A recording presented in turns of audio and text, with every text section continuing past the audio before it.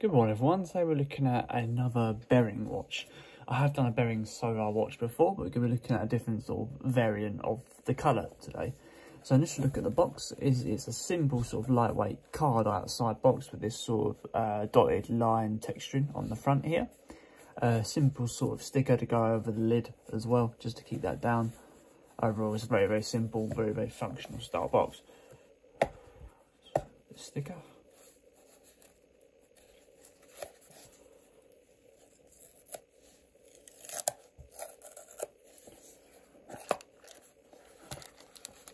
Inside reveals a grey detailing with a grey sock for the watch to be sat on.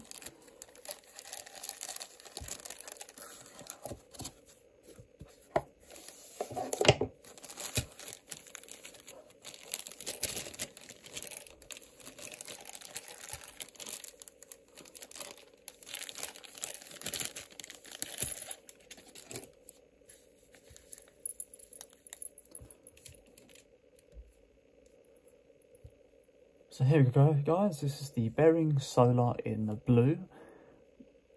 It's got a 33mm case diameter with a 8mm case thickness. Retails at £210, probably weighs around about 50 grams, not a heavy watch, and uses a solar quartz movement. So this has got what they call a tonneau shape, so it's a bit like a rounded square sort of thing. Waterproof to 3 atmospheres. So if we have a look at that dial, we've got sort of a old-fashioned vintage style lined effect to the actual main centrepiece to the dial. Then the outside is a navy blue with fully luminous hands, fully luminous increments dotted around. You've got sapphire glass. It's curved to go over the top of the actual face of the watch, rather than being flat. It's got that sort of curved structure to it. It's full. This casing is a full 316 stainless steel IP plated silver. Start that again. 316 stainless steel silver plated arm plating. It's got like a minimalistic approach really in terms of the simplicity. So coming out to the casing, obviously we've got a better look at that stainless steel casing here. Let's have a look at the crown. So the crown's got a polished effect on it with a looks like quite small in size.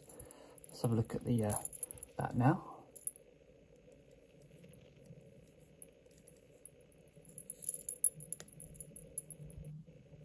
Only one position to this crown because obviously there's no, actually there is no dial, sorry, it was hidden. Nice strong movement to the hands in the second position. Let's see if I can, and nice, the clicks are well defined, which is a nice thing.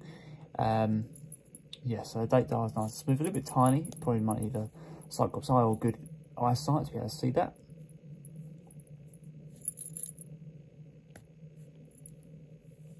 When the battery is fully charged, you get a 6 to 12 month battery life, but any sort of exposure to light will charge the battery anyway, so if it's sitting in the cupboard for a while it might drain.